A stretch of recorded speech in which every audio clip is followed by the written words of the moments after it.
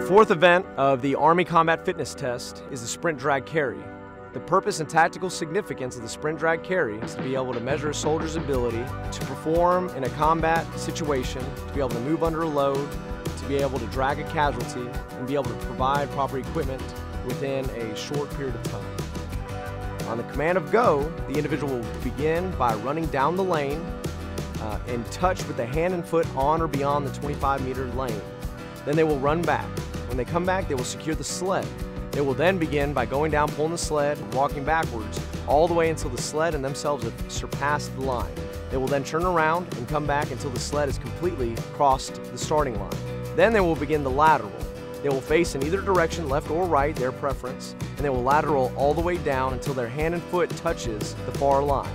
Then they will lateral back in the exact same direction until they've surpassed the starting line.